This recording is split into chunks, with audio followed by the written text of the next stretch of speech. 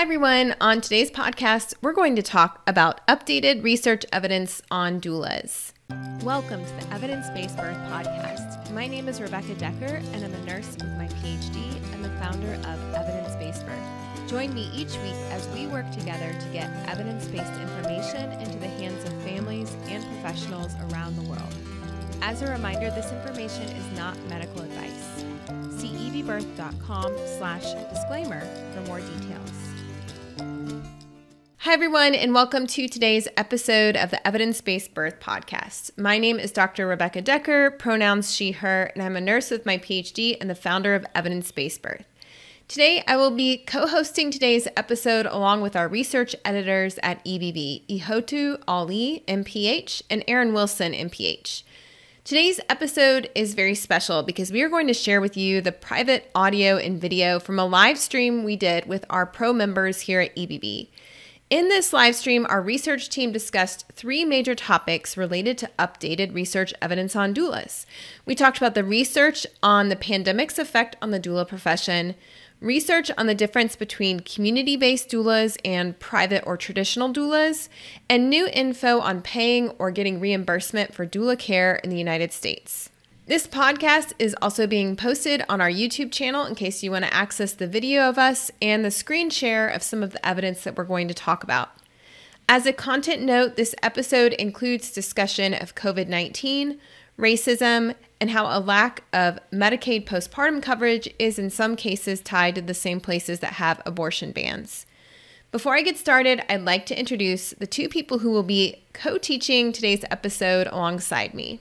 Ihotu Ali, pronouns she, her, is a doula, Maya abdominal massage therapist, doctoral student in chiropractic medicine, and a research editor at EBB. Ihotu, meaning love in the Idoma language, is the granddaughter of a traditional Nigerian chief, of Polish-Irish farmers, and a graduate of Columbia University. Ihotu has conducted maternal health research with the United Nations before becoming a doula in 2011. Fascinated by the connections between Western and traditional medicine, Ihotu spent a decade studying in Afro-Indigenous and global cultural practices for childbirth and ancestral and wound healing. Ihotu is now, alongside medical training and chiropractic care, studying the neuroscience of spirituality and meditation. Ihotu is a co-founder of the Minnesota Healing Justice Network, which was featured in Rolling Stone magazine for their focus on rest for residents and healers through the 2020 uprising. And Ihotu is also now the director of the Oshun Center for Intercultural Healing. Aaron Wilson, pronouns she, her, is a clinical researcher who's also a doula and childbirth educator. Aaron has an undergraduate degree in biology, a minor in English, and a master's in public health. Erin currently lives with her family in a rural area in the mountains of Colorado, which has given her more time to spend with her daughter, Evelyn. Erin brought her unique skills to work with us on the research team, joining us as a research editor in June 2021. Erin also teaches virtual perinatal education classes and works with local nonprofits to work on lowering the cesarean rate. Over the past few years, Erin has focused from one-on-one birth work to a more policy-level change. Her overarching goal is to make quality healthcare and health education more accessible for all. Erin has long appreciated and referenced the work we do at EBB, and now she's involved daily in furthering our work of publishing clear, evidence-based scientific education. So now I'm going to take you to the recording that we did about the updated research evidence on doulas. So welcome, everyone. We've got the EBB Research Team here to talk with you about new research and news related to doulas, which I know many of you are interested in because so many of our members are doulas. So I have with me Aaron Wilson and Ihotu Ali, our two research team members along with me. They're both our research editors at EBB, and we recently published a newsletter all about the research on doulas, like new research, and we wanted to go over that. So Aaron, what were we going to talk about first? Well, I can start with the insurance changes if you want. We're going to kind of go over the main topics that we did in that newsletter. So community-based and private doulas and some expanded Medicare and Medicaid coverage. And Rebecca's going to talk about doulas in the pandemic. Okay, well, right? let's save payment for last because I think that's a Sounds little good. bit, yeah. Why don't I go? That's advanced. Okay, yeah, that's an advanced topic, payment for doulas and reimbursement for doulas. Yeah. So why don't I start with the pandemic research, and then we'll have Ihotu talk about community-based doulas, and then we'll move on to like funding all of these wonderful doula care. So let's talk about COVID-19 and doulas around the world. I know many people feel like, well, the pandemic is sort of over, sort of not. Whatever side you fall on, I think we're still talking about how the pandemic affects doulas because it had such a big impact on the doula profession. And we're talking about several years of turbulence in the profession in terms of a lot of our doulas, first of all, actually saw their businesses increase or their practices increase, which was a little bit of a surprise, I think, because we were thinking, well, it'll make it harder to do in-person support. But instead, what we saw is families around the world were more anxious. And so a lot of how they addressed that was by hiring doulas. So we saw that among our members and the doulas we work with. And then it also had a huge impact because of the doula's presence not always being physically welcome in hospitals anymore. So we looked at a couple studies. There was a survey done in early 2020, in the early days of the academic, looking at the experiences of more than 500 doulas across 23 countries. And in the US, they looked at 42 states and the impact of the pandemic on doula support. This was a qualitative study, so they were looking at the answers to open-ended questions, and they primarily recruited through various Facebook doula groups, and they were trying to get representation from both private and community-based doulas, which Ihot is going to talk more about that in a little bit. And then they went back in the summer of 2020 and followed back up with some of the doulas to find out how their experiences were changing. And what the researchers found is that around the entire globe, there was an almost universal restriction of doulas in hospitals in the early days of the pandemic and the first summer of the pandemic.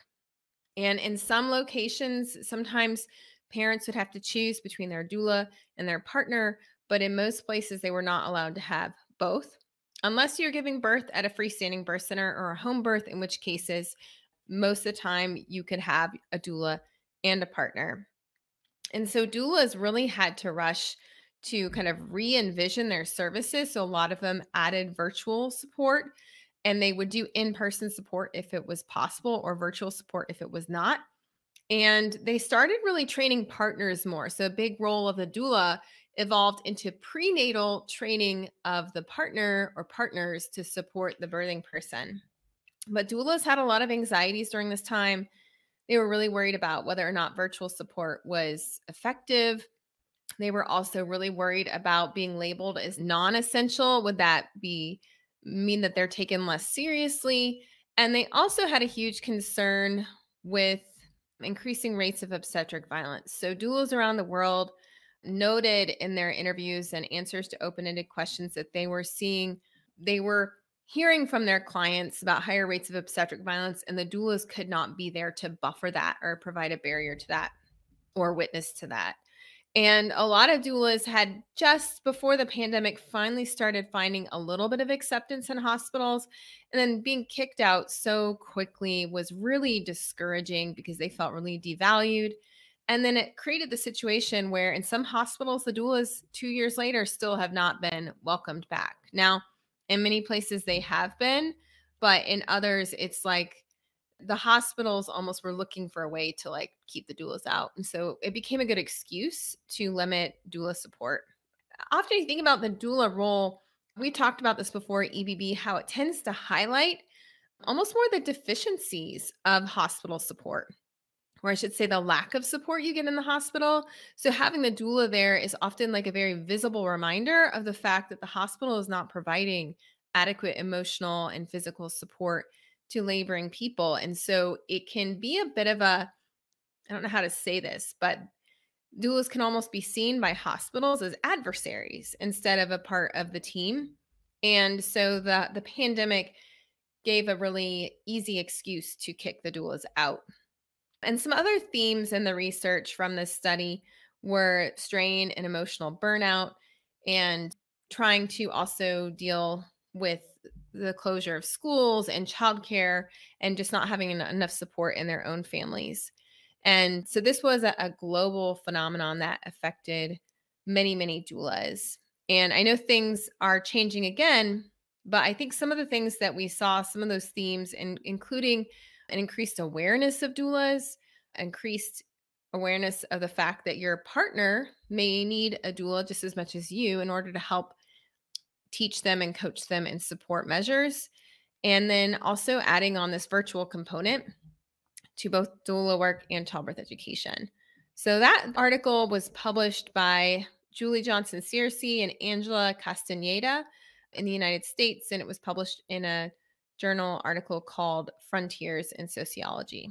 So I was wondering, I kind of alluded to community-based doulas and private doulas both being included in this research. If Ihotu, you could talk a little bit about community-based doulas and kind of how they're different from private doula.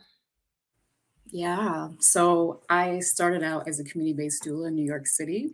I worked in Harlem and, have seen the growth of community-based doulas around the country and, perhaps globally. And in this really interesting way over the last 10 years, there's a beautiful report called Advancing Birth Justice, Community-Based Doula Models as a Standard of Care for Ending Racial Disparities. That's done by Bay et al. And we pulled from this report and kind of conversations amongst ourselves and with different community doulas to kind of come up with a chart that's in the research newsletter that breaks down the difference in community-based doulas and kind of traditional doula care. So I can say for myself as a doula, I went through the traditional doula training, which is about maybe 16 hours, a couple days of training. I didn't get much opportunity for ongoing mentorship, or that was kind of optional. And we covered the typical things, we covered birth and the stages of labor, and we covered comfort measures and things like that. But then it was when I finished that training and I started working for a community-based organization in Harlem that I got all my extra training, which I would say community-based doulas is like the traditional model plus, plus, plus, and then minus, minus, minus when it comes to the funding and how much money you get paid for how much more work you're doing. So I remember being in Harlem and basically becoming like a social worker, or being really sad that I hadn't gone to social work school because I needed those skills. The way we define it in the newsletter is community-based doulas are known, trusted, and skilled individuals, often from underserved communities, who are trained to provide culturally grounded prenatal, birth, and postpartum support. So there's a piece about culture here and being from the community that we're working with.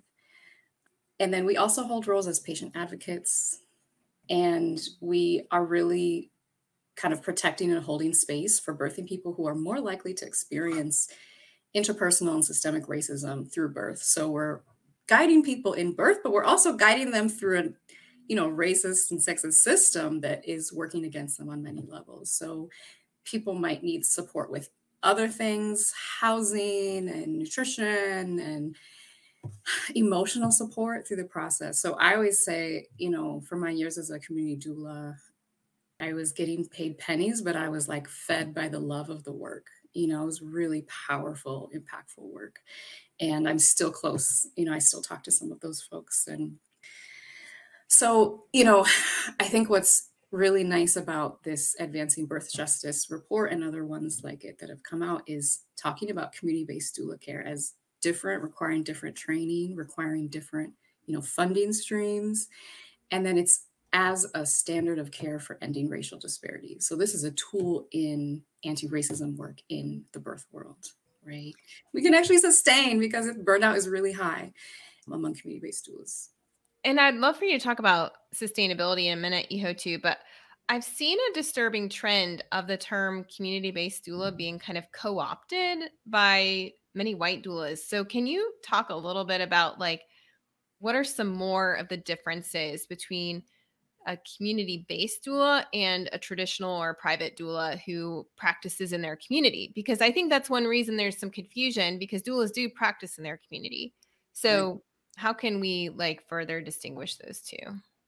Yeah, there are people that offer sliding scale or volunteer births, and that's a little bit different because of are they from that community? Do they have a standing in that community? Are they already trusted even before they became a doula is one thing. So one thing about training, training can take place over several months and is considered full spectrum doula support. So it's also trauma informed. It might include how to support families from preconception all the way to postpartum and beyond, including human rights, anti-racism, birth justice, cultural practices around birth and postpartum healing. And then mentorship is often included in this, but certification might not be available, or it might not be desired by these doulas because of the limited kinds of certification bodies that we have, or how expensive it is. Yes, so given how little I was paid as a community-based doula, it did not make sense for me to maintain my DONA certification. I'll say that up front. It did not make any sense. So yeah, so that's one difference. I would say for the training for traditional doulas, they're not getting trained on as much on advocacy, how racism plays a role specifically in the birth room, microaggressions to keep an eye out for, ways to respond to those microaggressions, how to protect your client. They're not getting that advanced level of advocacy training. And they're often following this independent entrepreneurial business model where you have a client privately hire you. And then as you go over more time and you accumulate more and more births, you've done 200, 300 births, you can make more and more money over time, right? And you will still have access to wealthy communities who will pay you those higher rates. Whereas community doulas, our folks are not really making more money over time. And so, if we want to continue working community, we're not increasing our income over time. So that's hard for us in our career. And then I'll say that, and increasingly, and this is good news, and this is also cautious optimism because there are issues around it, but community programs and grants and Medicaid reimbursement is happening more and more for community doulas. The challenges around things like Medicaid reimbursement, and I can talk about this more later. We can talk about the case of Minnesota in particular, which is one of the first states, which is where I live now. It's my hometown. There are some strident requirements for certification. There are limitations on what training you did in order to certify. And ironically, some of those trainings you need to certify to get on, registry lists to get reimbursed under Medicaid for seeing, low-income clients don't include the additional training and the advocacy and the anti-racism work that we just talked about is really important. Yeah, I think the certification issue is a big issue. And it's one reason a couple of years ago that I decided to no longer require certification for people to become an EBB instructor. Like, you don't have to be certified and you don't have to keep your certification, because I felt like that was gatekeeping and a barrier. So we took that away. But then as kind of a leader in the birth world, I get random emails from time to time from people working on legislation or things. And I got some really disturbing emails over the last year or two and messages from people who said they were working on legislation and they wanted to know if EBB has a doula certification. And they wanted to know because they wanted to put us on a list of approved certifications that could be, would be on the list of, well, Medicaid will reimburse you if you have this certification or this certification, right? So you can only imagine the kind of certifications that they were looking for. Mm-hmm. They were looking for not the type of training that you just spoke about. And that was alarming to me. So I would always respond, why are you requiring certification? This is not necessarily a part of community-based doulas. You're going to be disenfranchising all the doulas who are practicing in the community-based model who don't go through this certification model. And yeah, so I was trying my best to teach people as we went, but it was really alarming to me. So have you seen that as well in other communities? This heavy emphasis on certification from organizations that don't necessarily provide the training, the well-rounded training you mentioned earlier? 1000%. Because of the more entrepreneurial model, there's more wealth sitting in those organizations. Let's be clear, they're also, often white-led organizations that might not even know all of the doulas of color in the area. And not that all community-based doulas are doulas of color, but this is the main group that we're talking about. So those organizations are the ones that can go and lobby, right? So what we've seen in Minnesota is organizations that can go and lobby, say, hey, we would like, Medicaid funding for doulas, and because they have a relationship with the legislators, right? And they're well known, kind of they have the website and they have kind of this standing in community. They say, okay, we'll take doulas that have trained with you, or we'll take doulas that are on your registry, or we'll take doulas, the case of Minnesota, we'll take doulas who are billing through one particular organization, right? That does not necessarily have relationships with all the doulas, right? And does not even have additional funding to handle billing as an extra project for all of these doulas, right? And we know healthcare billing is not easy. That's a whole nother thing that we can talk about. So the effort is good. We need more people who are experienced community-based doulas at the table in those conversations, meeting the legislators, building their relationships with the legislators, understanding how do we build directly to doulas? How do we empower doulas with their own NPIs rather than just the white-led organizations that have the money to kind of distribute it as they, the best that they're able to based on their own relationships and their time and their interests. This is not necessarily their community either, right? For us, these are our friends, these are our families, these are our colleagues. At the end of the day, we don't sleep if our people are not having support at their births, right? Other folks can sleep when it's not their problem.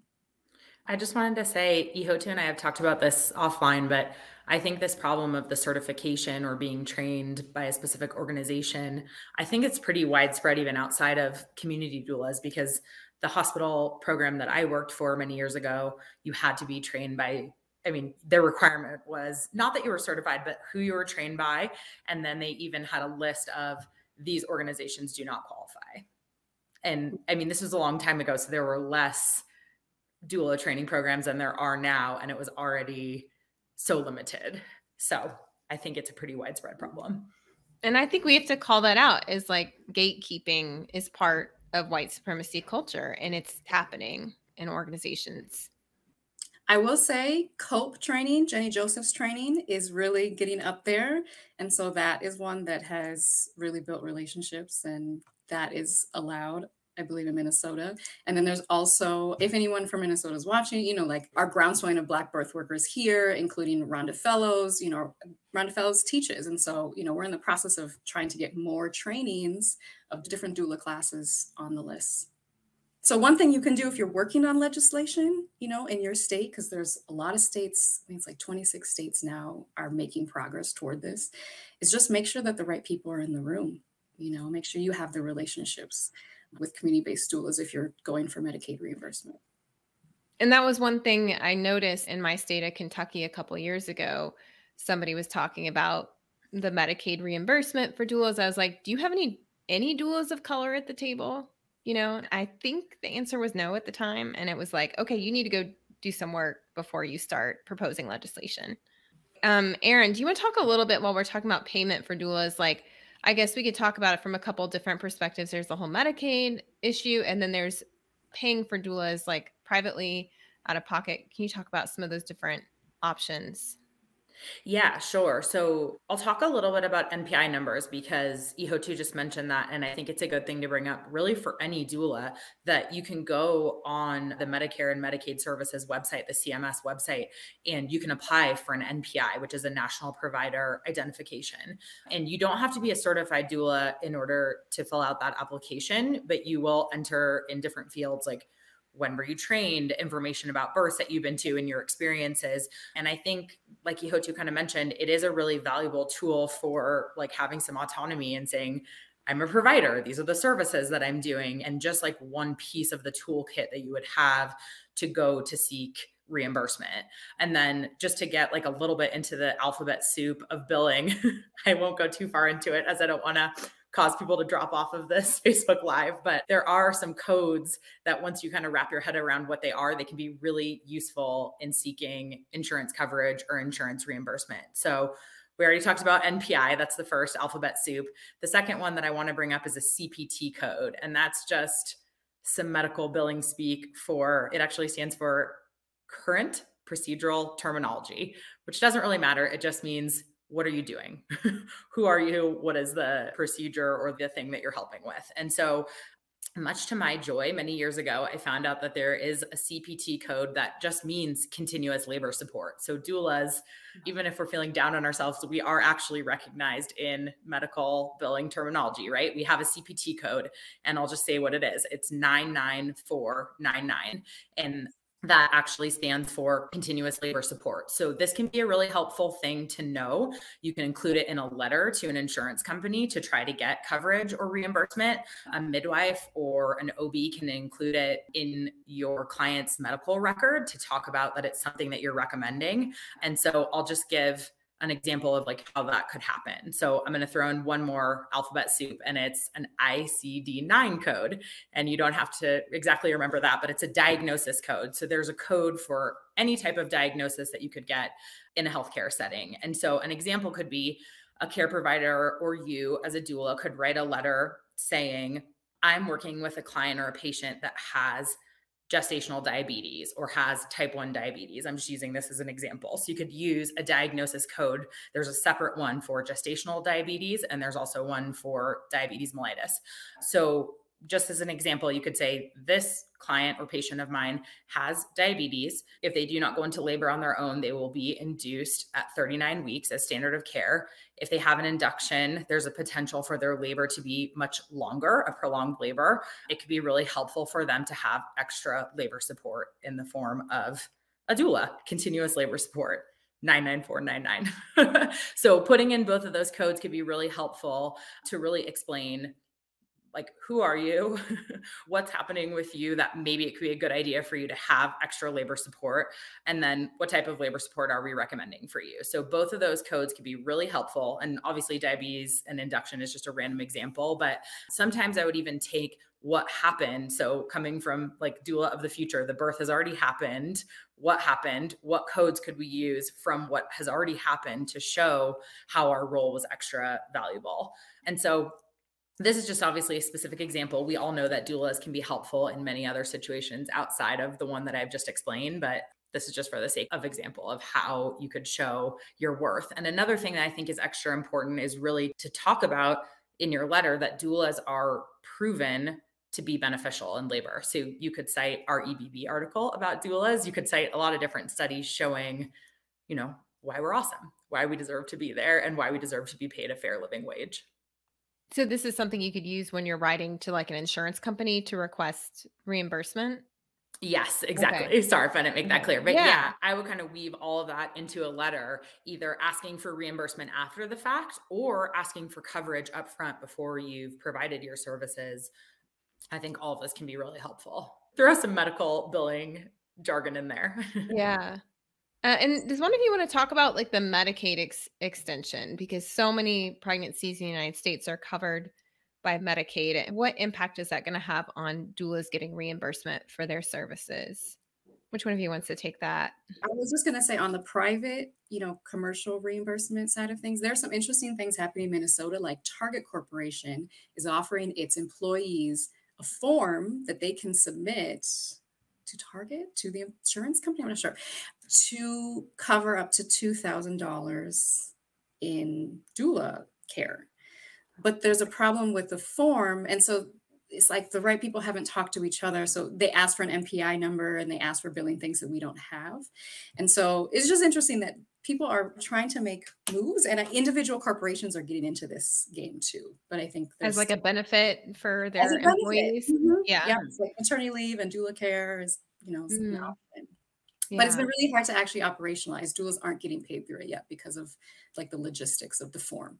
Okay. I was going to say, I'll talk about what we covered in the newsletter, which is this expansion. And then Ihotu, maybe if you want to chime back in on like how that could be problematic sometimes. It's kind of what you already said, but I think it's like a good tie-in. So I'll just say two big things happened on April 1st, and we covered this in more detail in the newsletter. But on April 1st, just recently, these two expansions occurred. So the first one is that Medicare and Medicaid extended healthcare coverage, and states have to opt into this, to be clear. So like everyone doesn't have this already, but they gave the option for states to extend healthcare coverage for 12 months of continuous postpartum care. So we all know that like this one postpartum visit at 6 weeks is woefully inadequate. So the idea here is it's this 12-month continuous spectrum where people can seek postpartum care. And this also includes the babies that are born under the Children's Health Insurance Program, or CHIP. So this is a 5-year program. And if a state opts in, then they need to include all eligible individuals that were either enrolled in Medicaid or enrolled in the Children's Healthcare Program. And anybody that's given birth in the last 12 months is also eligible. So if you've already given birth 4 months ago, you're now eligible for this additional 8 months of postpartum coverage. So in theory, this is great. We're cautiously optimistic. The other thing that happened on the same day is the U.S. Department of Health and Human Services. They announced the availability of this big grant, $4.5 million, and it's all for the hiring, training, certifying, and compensating of community-based doulas. And so, Yoto, I don't want to put you on the spot, but like, I thought that's maybe where you could talk about a little bit about like, how does this actually impact doulas, or how could this actually impact doulas in a meaningful way? Or we can cover that in the next Facebook Live. And it looks like, I mean, at the time of we're recording this, already half of the U.S. states have said they're gonna. I was gonna ask, which Yeah. states? Well, I want to know which states, right? Is it the states that already have really good kind of safety net care already, or like those that don't have good Medicaid coverage now don't have good postpartum Medicaid coverage as well? That would be the first question I would ask. I mean, I think it's really important. We know that so many maternal deaths happen in the postpartum period. And postpartum is such a complicated, hard time for a lot of people, especially if you're on Medicaid, right? So this is really important. And we had Monica McLemore and Jamila Taylor, advocating for it, come on the EBB podcast maybe a couple months ago and advocated for this. And so I'm really happy that's passed. And I think I'm curious if there's any advocacy that we as birth workers can do on a legislative or state level to push those states who haven't adopted it to do so. Erin, do you want to read the list of states as of our? Yeah, I was just going to say, I was just looking for that. There's this nice graphic that maybe we could put up that shows the states that have adopted and implemented, and then the states that have not adopted. It's a lot of states. It's 39 states, including DC, that have opted in. So maybe it's actually easier to say the states that have not opted in, if that's okay. So it'd be a good geography test. Okay, here's some states that have not opted in. All the other ones have: Wyoming, South Dakota, Wisconsin, Kansas, Texas, Mississippi, Alabama, Georgia, Florida, Tennessee, and both of the Carolinas are the 11 states that have not opted in. My first question was going to be, what about the southern states? I'm just relieved that I just knew all the states on that map. I need to process that. Well, they weren't labeled. Yeah. You just did it by state. Right. The southern states, have not opted in. Yes. In most part. And correlation to abortion bans and low rates of midwives and not having certifications or licensing for midwives. A lot of those states, like Alabama, Georgia. Yeah. I'm surprised about Wisconsin. I need to go next door and start talking to somebody.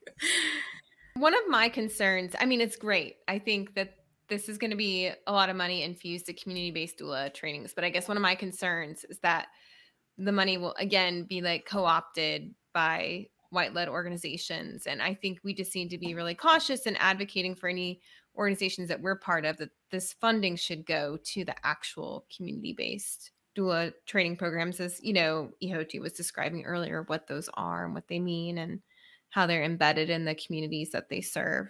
So it'll be interesting to see, because whenever there's a mass infusion of money, it's a good thing, it's a good sign, but it's also, for me, my alert button goes up because I think of how people could be who are not part of this will be like, oh, money for us. So we'll go snag that out of the air and take that for our people, Well, and the way that I see it too is the systemic restrictions, the white supremacy, just things about our culture where we're thinking more about me, then we're thinking about how to spread this equally around to those who need it the most, even if I don't know who they are.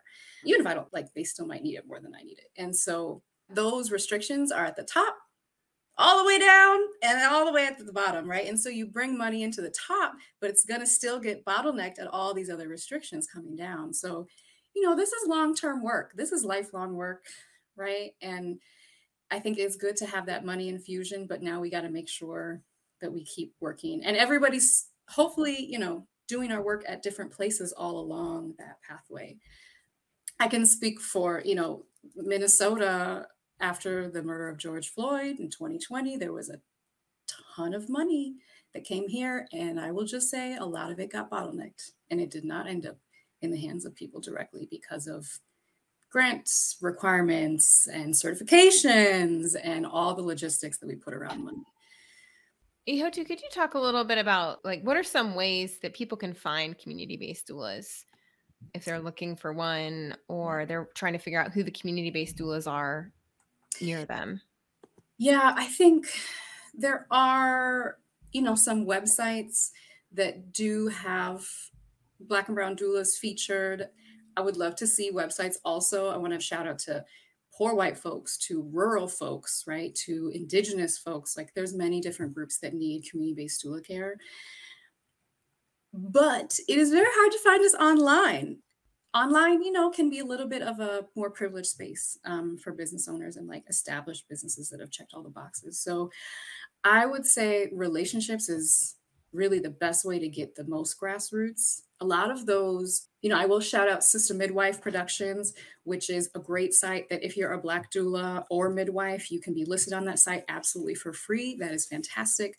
A lot of the other Black and folks of color, birth worker sites do require some kind of a fee to varying degrees. And so that's a little bit harder for us to join.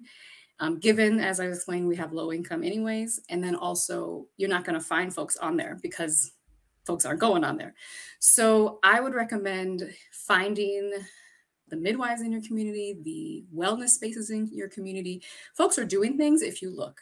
So you might find a yoga teacher, you might find an energy worker, you might find an artist, right? Who through their own personal connections knows who's doing what and can find folks in community. A lot of folks here in Minnesota are on Instagram and are on social media, but might not have a full website and be listed on these sites. So I think it's relationship work, right? You can't just transactionally look up Black doulas in Minnesota and they'll all pop up.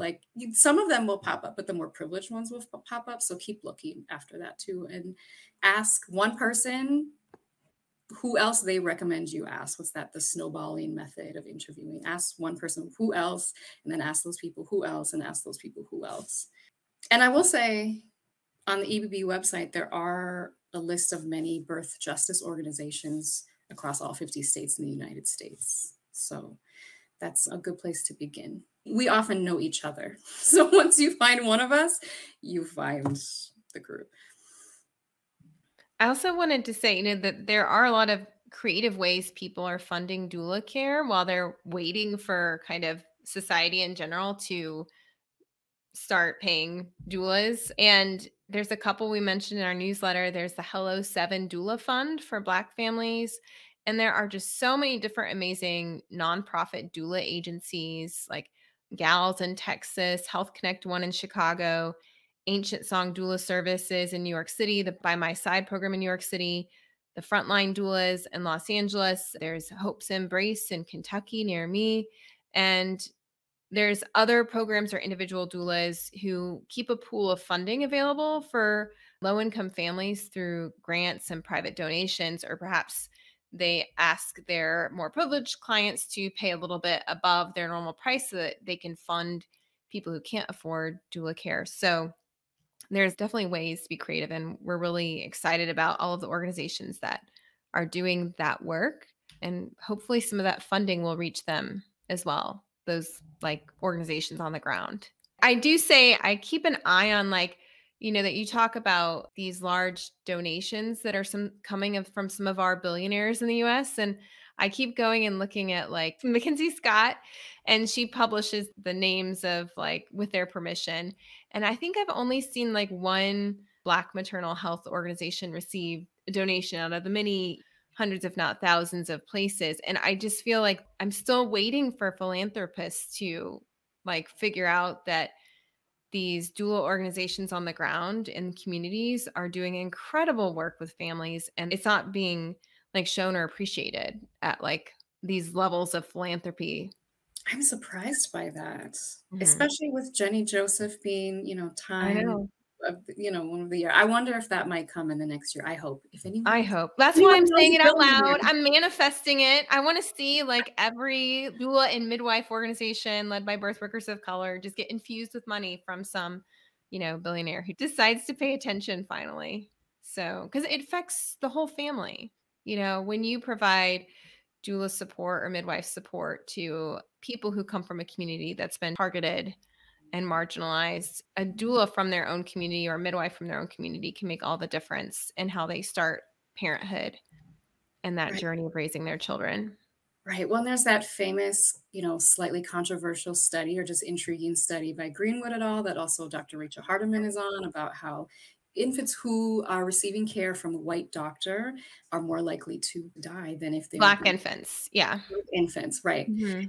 Than if they have a Black doctor. And so racial concordance, this idea that Black people can receive more quality care from Black doctors, is something that's becoming more in conversation. And why is that, right? It's like, well, they're trained the same way, right? But you feel more comfortable if, for whatever reason, if race is the connecting point, there might be other connecting points, gender, right? Where you come from in the country, but your language, your culture. But if race is one connecting point and you feel more comfortable as a patient to talk to honestly the doctor, what's really going on, you're getting a better clinical picture. The doctor is paying more attention. I've seen studies that Black doctors are taking more notes on Black patients versus white doctors. Notes on Black patients are shorter and just more terse, and there wasn't more conversation, and they're not getting the whole picture. So I think it trickles down into doula care too. It's really sensitive work. You're all up in someone's business in a really sensitive time. And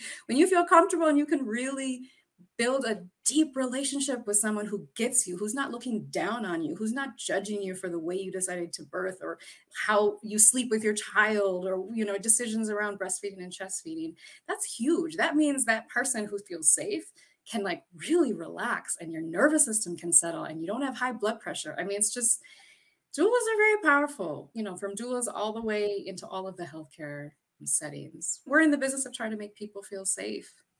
So I think, the money will come. Mackenzie Scott. Well, thank you, Erin and Ihotu, for coming on and talk with me about the research and the info you were collecting that past month. And I appreciate you sharing so much. And to our listeners, I hope you've enjoyed and learned something new today. Thanks, everyone. All right. Thanks, everyone. Bye. Bye. Today's podcast was brought to you by the Evidence-Based Birth Professional Membership. The free articles and podcasts we provide to the public are supported by our professional membership program at Evidence-Based Birth. Our members are professionals in the childbirth field who are committed to being change agents in their community. Professional members at EBB get access to continuing education courses with up to 23 contact hours, live monthly training sessions, an exclusive library of printer-friendly PDFs to share with your clients, and a supportive community for asking questions and sharing challenges, struggles, and success stories. We offer monthly and annual plans, as well as scholarships for students and for people of color. To learn more, visit ebbirth.com/membership.